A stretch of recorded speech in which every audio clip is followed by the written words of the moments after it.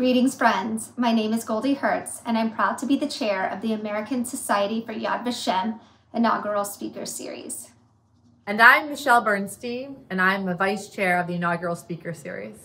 On behalf of ourselves and our co-chair, Michelle Tarragon, and everyone at the American Society for Yad Vashem, we thank you for joining us for our third speaker series program, Spiritual Survival, Art During the Holocaust with Eliad Moreh-Rosenberg, Curator and Art Department Director of the Yad Vashem Museum Division. A special thank you to our generous sponsors whose names were listed at the beginning of this program. As we all know, the global coronavirus pandemic has brought unprecedented challenges. The symbolism of Holocaust remembrance during this time is deeply significant. The lessons of the Shoah, lessons of hope and resilience, have never been more relevant. Along with the entire ASYV and Yad Vashem family, we extend our best for the safety and well-being for each of you and your loved ones. Our speaker series was launched this winter to bring Yad Vashem's critical work in Holocaust remembrance and education directly to you in order to explore some of today's most important and pressing issues through the unique lens that only Yad Vashem can provide. While originally planned as a New York tri-state event, we are delighted to bring this online program to the entire ASYV community. We thank you for joining us and for your continued involvement with ASYV and Yad Vashem, especially during this unprecedented time. As you view this special program, we welcome your feedback. If you have any questions for Mrs. Moreh-Rosenberg, please send them to Emily Snyder at Yad Vashem.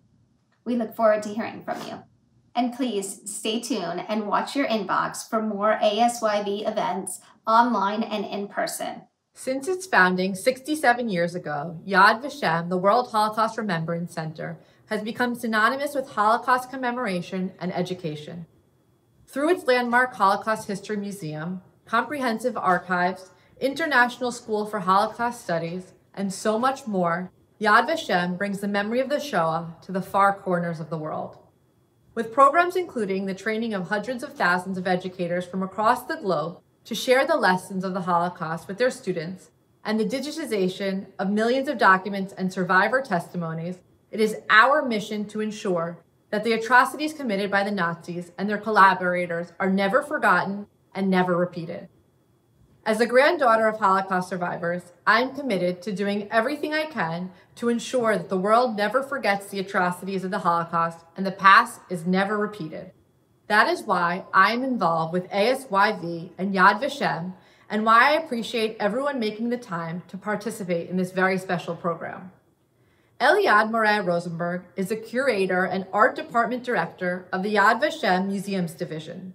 She received her master's degree in art history from the Hebrew University in Jerusalem and completed museum studies at the Tel Aviv University. An expert on Holocaust-related art, Eliad Moreh-Rosenberg and her team has conducted substantial research on the art of artists persecuted and murdered by the Nazis, rescuing artists from oblivion, and making their unique visual testimonies known to the world. Thank you again for joining us, and best wishes for everyone's health and safety. I am now delighted to turn the program over to Eliad Moreh-Rosenberg. Welcome to the Holocaust Art Museum at Yad Vashem. I would like to invite you to a special tour here at the Art Museum. I will be talking about art that was created during the time of the Holocaust, spiritual survival. We start with a quote. It's from Gela Sackstein's Last Will. She lived in Warsaw. She was a talented artist, and she was active in the Warsaw Ghetto. In her last will, she wrote, "As I stand on the border between life and death, certain that I will not remain alive, I wish to take leave from my friends and my works. My works I bequeath to the Jewish Museum to be built after the war. Farewell, my friends. Farewell, the Jewish people. Never again, Allah, such a catastrophe." And you see that Gela Sackstein did not survive. She was murdered like all of her family. But her artworks did survive. And through these artworks, we are able to tell her story. This museum is dedicated to all the artists who, like Gela Sackstein, left behind artworks or that created art during the Holocaust. Through these artworks, we are telling their stories, we are learning about their world, and we try to understand how, under such dreadful circumstances, they were able to keep their spirit alive. Here you can see a painting which survived by Gela Sackstein. Nothing in the topic of this artwork tells us about the tragic fate of Gela. And of course, this painting was done during the 30s. It's a still life with apples, flowers, and a self-portrait. It's from before the war. It's from the 30s. But it was given by the artist to her husband's family that lived in Israel. This is how it survived, and this is how it reached us. Through this painting, we are able to tell a bit about Gela Sackstein to honor her memory. The subject of my talk today is spiritual survival. Here we have a very special item in our collection done by Pavel Fantel in the Theresienstadt ghetto somewhere in 1943. And we see Hitler depicted as a buffoon in a harlequin costume. Look at his hands that are filled with blood, and you can see the guitar. A broken guitar is also full of blood. And Hitler is depicted as a drunken man. And the title of this work is "The Song is Over." So Pavel Fantel, in the Theresienstadt ghetto, wishes that all this nightmare will end, that this bloody melody will stop. Can you imagine what it takes for a man to create such a subversive art while he is himself imprisoned? Now, Pavel Fantel was not by training an artist. He was a physician, a doctor, fighting against typhus in Theresienstadt. But during his free time, he would paint, he would draw satirical drawings, sometimes very, very critical drawings about life in the ghetto. And we have to bear in mind what great risks this man took. And here we understand, I think, better. When we talk about spiritual survival, here we see a man that is ready to risk his life, but just to maintain his spirit free. Pavel Fantel was deported to Auschwitz, and he ultimately was murdered on a death march. His works survived because a friend of his, a non-Jew, working at the railroad station in Theresienstadt, took his drawings, about 80 drawings, and hid them in his home. After the war, these works were given to Pavel Fantel's mother, who did survive the war. And she took these works and donated them to Yad Vashem. In the Theresienstadt ghetto, there was a great cultural activity in spite of the very difficult conditions of internment. And artists depicted this amazing cultural life that took place there. And what you see here is a wall dedicated to the musicians. And I would like to talk in particular about Max Platschek, who did a series of portraits of musicians. Now, Max Platschek in Theresienstadt, in a little more than a year, completed more than 550 portraits. Unbelievable. And when we think about why did he create so many portraits, we cannot say it's just a coincidence.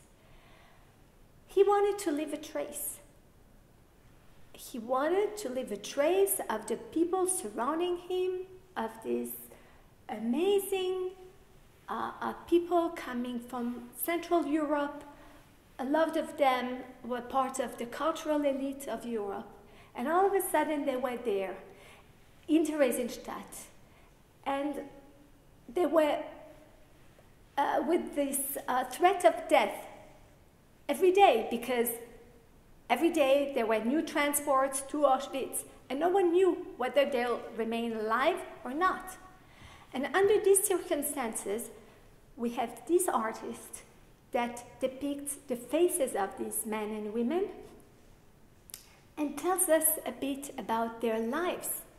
And if you look closely at the portraits, you'll see every time it's a profile, so of course he could draw more quickly a profile in a humoristic style, and you'll see the signature of the person that was portrayed. So here it's Franz Eugen Klein, who was a famous musician from Vienna, and he not only signed this portrait, he added some notes from Tosca. Tosca was performed in Theresienstadt. This opera was performed there, and he wrote a quote from there. So he's able to joke at his portrait, and we have the exact date. It's the 12th of September 1943. A few months later, Franz Eugen Klein was deported to Auschwitz, and he never came back. Victor Ullmann, another musician, also active in Vienna. He was also active in Prague. And Victor Ullmann writes about himself, it's like Don Quixote and Sancho Panza. So they are able to joke about themselves, but let's think what it means for a man to depict his friends like that. And what is so interesting, and here I would like to talk maybe a bit more about the theme of portraits during the time of the Holocaust, because what we see, it's not just Max Platschek depicting his friends and the cultural community of Theresienstadt. There we see the same phenomenon going on throughout Europe in the different places where the Jewish artists were interned, so in ghettos, in concentration camps, or in labor camps. Every time the artists had the opportunity, they would leave a trace of their brethren. They would leave whole series of portraits. And what we understand is that what they were doing, it was just fighting spiritually with the tools they had. So just a pencil and a piece of paper. They fought against the process of dehumanization, and they fought against the process of annihilation. Because once they left these portraits, we have a visual recording of the people, of the prisoners living in these places. But not only that, through the face, the artists restore these women and men and children. They restore them their sense of individuality. And today, we are able to look at all these faces and bring them back their dignity. So when we talk about spiritual resistance, I think that the act of portraying during the time of the Holocaust was really an act of spiritual resistance. Max Blachek was deported to Auschwitz, and from there to Sachsenhausen, and he was ultimately murdered. So these last portraits of most of the people that he drew, because most of the people he portrayed were murdered, they form, I would say, one big portrait of an entire community that was exterminated by the Nazis. Now we will go to a special gallery dedicated to the artist Carol Deutsch, where we will see a beautiful Bible created in occupied Belgium between 1941 and 1942.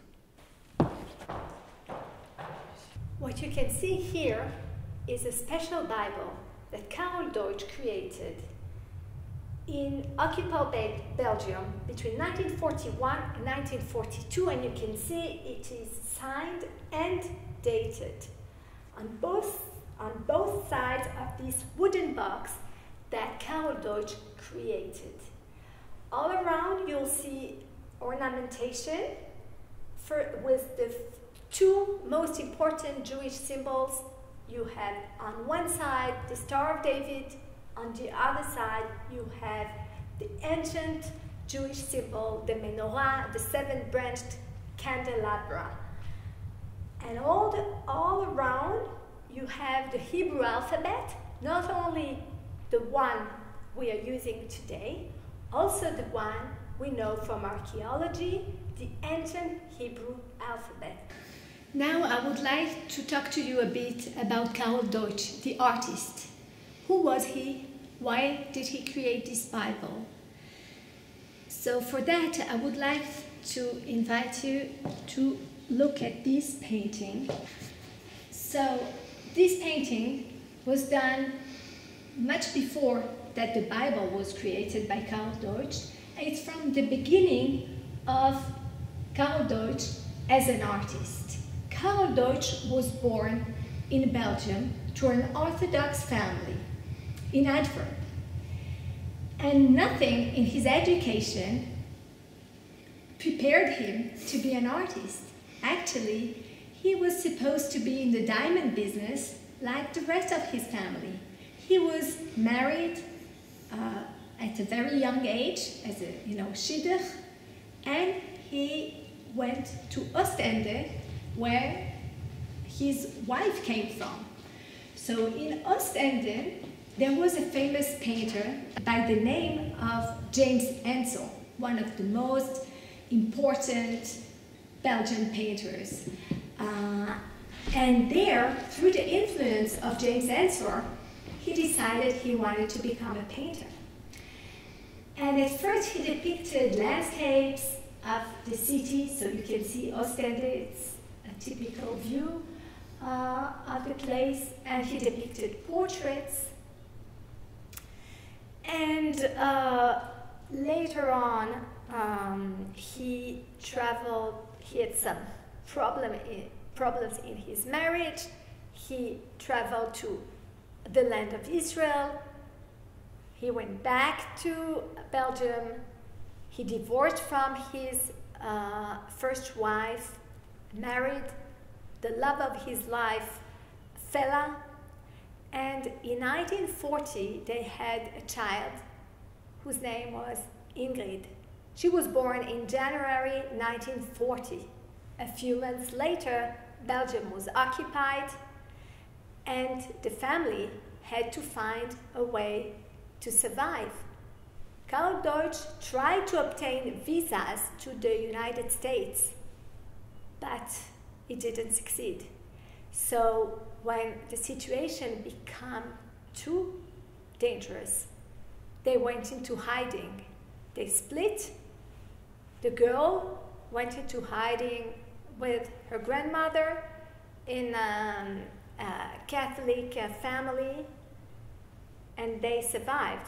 By Karol Deutsch and his wife Fela went to a different place. They were probably denounced and taken to Auschwitz, where Fela was murdered, and Karol Deutsch was sent to other camps, and he died of exhaustion before liberation. So the Bible we are talking about today was done between 1941 and 42, and it was given as a present to his child, Ingrid, for her 2nd birthday. It's quite, I would say, surprising that a man, a father, would give his child, 2 years old, such paintings, and not we would have in mind maybe Mickey Mouse or something of the fairy tales. But what we see here is the desire of this man who had a very strong religious education, to give his daughter a legacy, to tell her, we belong to the Jewish people. We belong to these people that gave the Bible to the world. I want you to learn the stories of our ancestors, how they were able to survive the tribulations of Pharaoh and of others. And I think there is so much hope in this beautiful gift of a father to his child. So I think everything he wanted to tell her, he put in these paintings.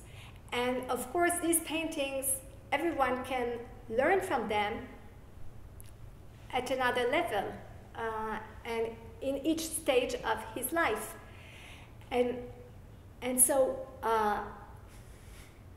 after Ingrid survived, while her parents did not, the only thing almost that was left from her parents was this Bible, this legacy. And through these works, we are able to tell, first of all, the story of Karol Deutsch, but also to tell the story of a Jewish father fighting also. Again, it's a spiritual fight, because when everything related to Judaism is being annihilated at this time in Europe, he affirms in a very strong way his belonging to the Jewish people and to its legacy. Now I would like to talk to you about Felix Nussbaum, who is one of the most important artists when we are talking about the art from the Holocaust. Felix Nussbaum was born in Osnabrück in Germany in 1904, and he was very talented. He was encouraged to pursue his art, and he received a scholarship to study in Rome. And then, while he was there in Italy, the Nazis came to power, and he immediately understood he had no future again in Germany. So he started going from one place to the other in Europe until he settled in Belgium, like Karol Deutsch. And in 1939, he depicts this painting, The Refugee. And what we see here is a man full of despair. We can see it through his body language. We cannot see his face because it's covered by his hands. This man is in some kind of a prison cell, but this prison is open, the gate is open, but let's look what awaits this man if he goes out. Only death, symbolized by dead trees and blackbirds. And the blackbirds are a recurrent motif in Felix Nussbaum's paintings. And of course, they signify a bad omen, they signify death. Now, if we look At the center of this painting is this globe, this huge globe, completely disproportionate. And the whole world is in front of this man, but there's no place for the Jews. This painting was done after the Evian conference, where the fate of the Jews was being debated by all of the countries. And the conclusion of this conference was that no one wanted the Jews.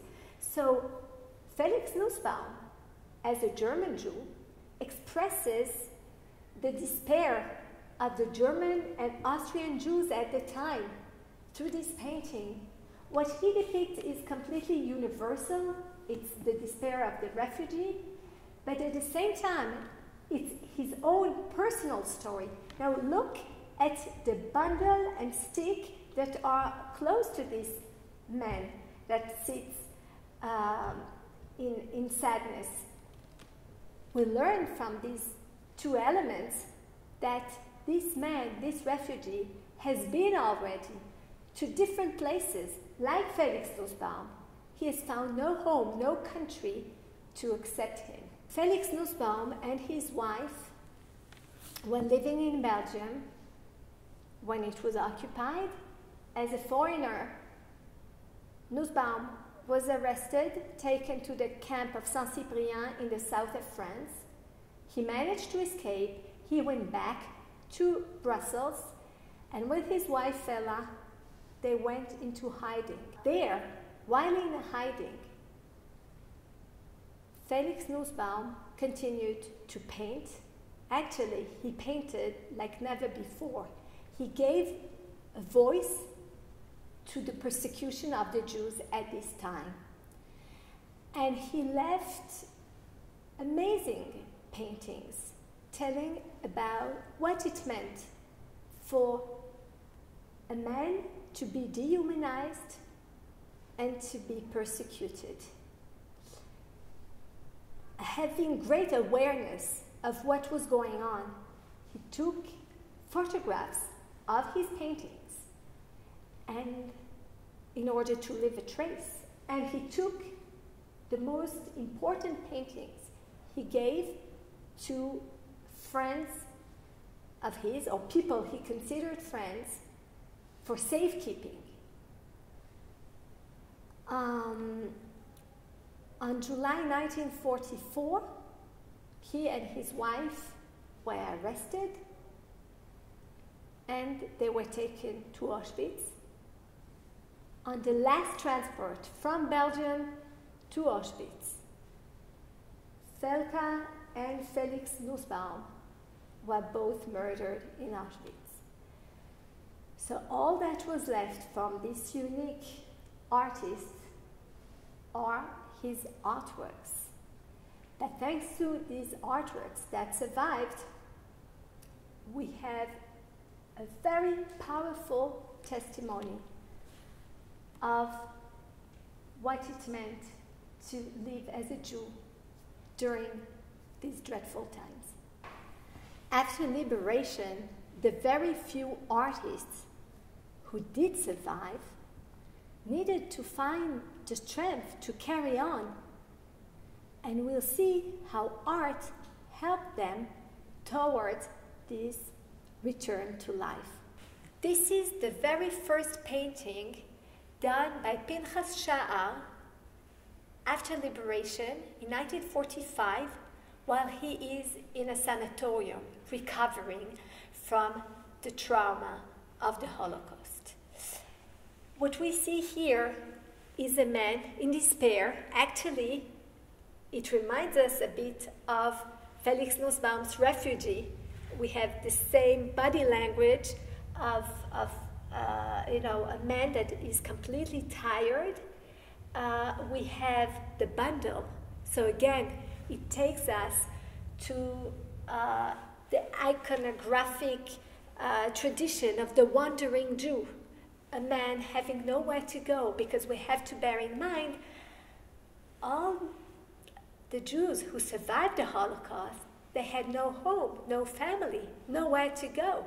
So this is their story. And Pinchas Sha'ar tells that he was that man. He was in such a state of complete anguish and despair, not having, the basic energy to go back and resume his life. He was in a sanatorium, he had to recover, and there he was completely broken, having no taste for life or anything.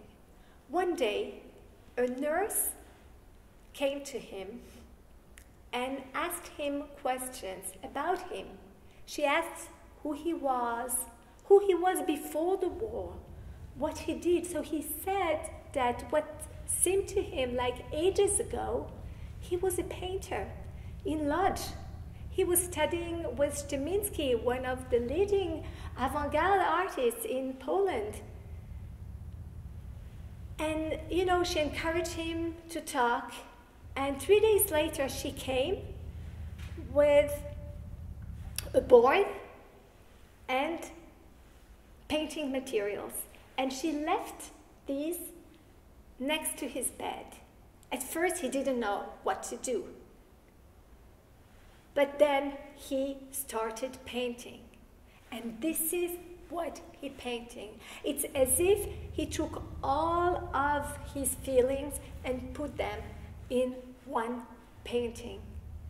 And he said that this painting brought him back to life. It was as if the physical act of painting took him back to his former life, to his former self, and through this he could build himself anew. And we know this story because this story was told by Elie Wiesel, who was a friend of Pinchas Sha'ar, while Pinchas Sha'ar lived in New York. Elie Wiesel wrote this beautiful story of recovery in one of the forewords of Pinchas Sha'ar's catalogs for an exhibition. And what is so interesting is that Pinchas Sha'ar, after this one very sad painting, only painted in bright and colorful paint, and he also only had happy subjects, Jewish subjects, biblical subjects, but nothing in his art could disclose the fact he had been through such difficult times as a Holocaust survivor. So what we see here actually is the power of art to bring back the individuality of a person and also to inspire him and maintain his spirit alive. There is still one special story I would like to share with you. And for this, I would like to invite Jeremy Weiss, Director of the US Desk, to join me. Jeremy, the reason I wanted to show you this special drawing is because it's connected to our current situation. Henri Kishka depicted, you can recognize it easily, Right. The Seven Dwarfs. Right. And of course, it was a very popular movie at the time. It was released in 1937, and it had a great impact on the youth. And Henri Kishka, who lived in Belgium, was inspired by this story. And in time of great sadness and despair, and not in occupied Belgium, not just before the deportations, he found refuge in the world of fantasy, and he depicted what he had seen in the movies. Later on, all of his family were deported. He was in 9 camps, and he's the only survivor from his whole family. Amazing. And when he came back, he just gathered a few things from his past home, and one of these was this drawing. He didn't become a painter later on, even though he always liked painting. He was in the Schmattes business, you know, it's a clothes business. And how did this come to Yad Vashem? And oh, well, that's a very good question. Actually, I learned about the existence of this beautiful drawing, and I contacted Yaron, one of Henri's grandchildren, and I asked him, would you like to donate it to our collection? And he told me, you know what, I cannot, because it's the reason I wake up in the morning every day. And later, a few years later, we received a phone call, and he said he wanted to donate it. So I asked him what happened, and he said, you know, after I saw your conservation lab, after I saw how you keep the works in Yad Vashem, I know it has to be here because I want it to stay for posterity. Now, what happened to Henri? Exactly. Henri passed away a few days ago in Brussels. He died from the coronavirus. And Michel, who is his son and who is a famous cartoonist, said what a microscopic virus was able to achieve, the whole Nazi army was not able to do. And it's really the occasion for us to pay tribute to Henri Kishka and all of the survivors that are still living among us. We owe them so much. Absolutely. Fascinating. I really, really enjoyed your presentation. And I would like to say that every time I come into the museum here, the Art Museum, and I hear your presentations and lectures, it strengthens my commitment to Yad Vashem and to what we do. The importance comes out of this voice that these artists gave us in a way. So thank you very much. I do have several questions if we have the time, maybe one or two questions. Pleasure. Okay. One question is, you know, these painters, these artists expressed themselves spiritually when there was so much death around there, and hunger and violence. How did they find the ability, the internal ability to paint? How could they find that spiritual moment to do so? And logistically, how did they find the materials, the brushes, the paper? Could you share that with us? Well, this is fascinating. It's a fascinating question, and actually, I am all the time amazed, you know, how did they find? It's not that we have one answer, because when you look at what they did, it's so inspiring, and it's just filling us with awe and respect and admiration. But maybe I can try to answer that through, and both of your questions, through some of our artworks. I'd love that. Thank you. Okay, so I think that art for the artists really played different roles. First of all, the artists wanted to leave a trace of what they wanted to commemorate. They are aware of their role. So in some cases, they leave the artworks as documents, and it gives them a sense of meaning. And we know already from Viktor Frankl, and if there was a meaning, then there was a way.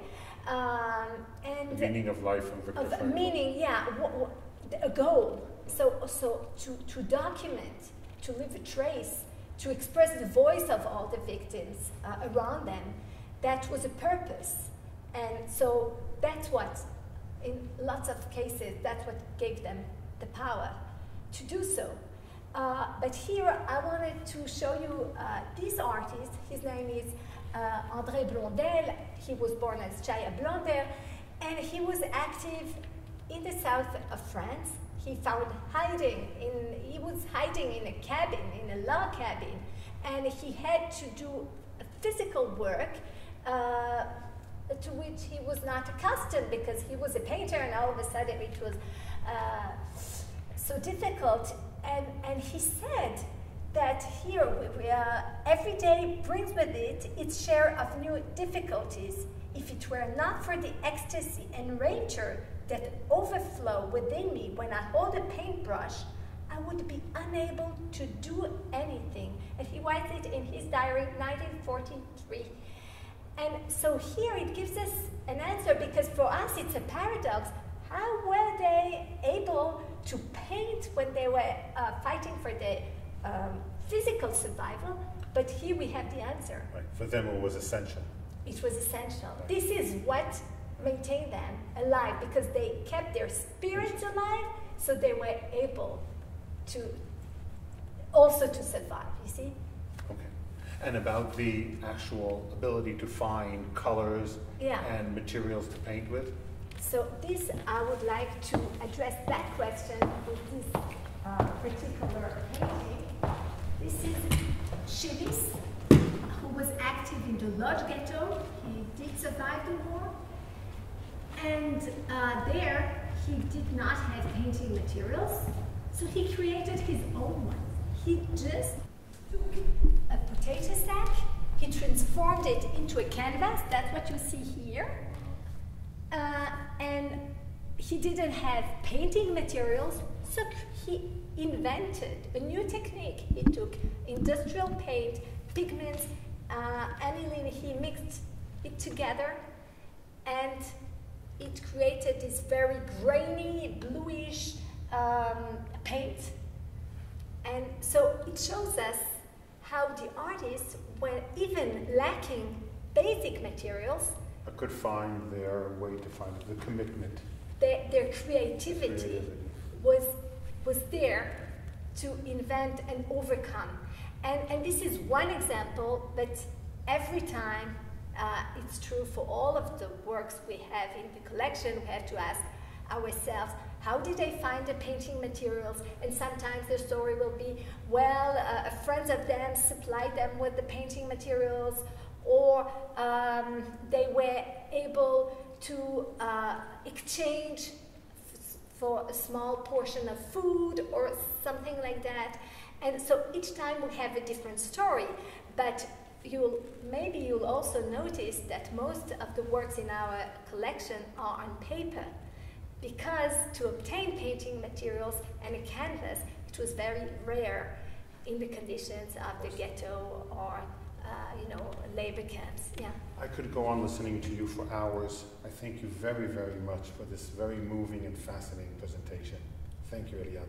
Thank you, Jeremy. Thank you for joining me today. You've seen only a few highlights from our unique collection of art that was created during the time of the Holocaust. I hope that the amazing stories that we've seen today will inspire you. Thank you, and we're wishing you from Jerusalem Yad Vashem all the very best and lots of health, and hope to see you soon here at Yad Vashem.